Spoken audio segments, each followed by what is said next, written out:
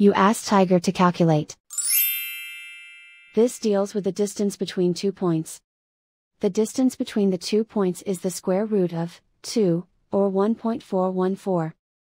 Let's solve it step by step. Plot the 2 points and calculate the distance using the formula. The coordinates of point 1 are, x1 equals -5 and y1 equals 6. The coordinates of point 2 are, x2 equals -6 and y2 equals 5. D is the distance between the 2 points.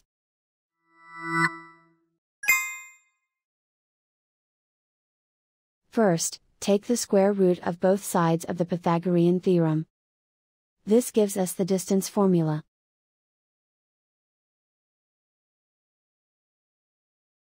Plug the coordinates of the points into the formula. x1 equals -5.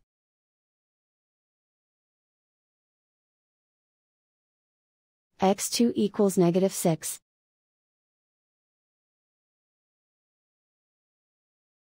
y1 equals 6.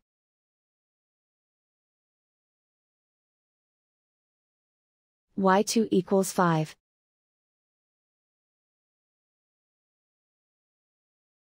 Calculate the expression inside the parentheses.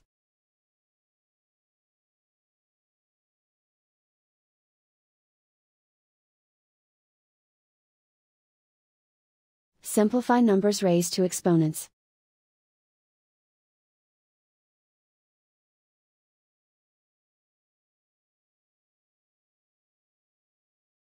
Simplify the arithmetic.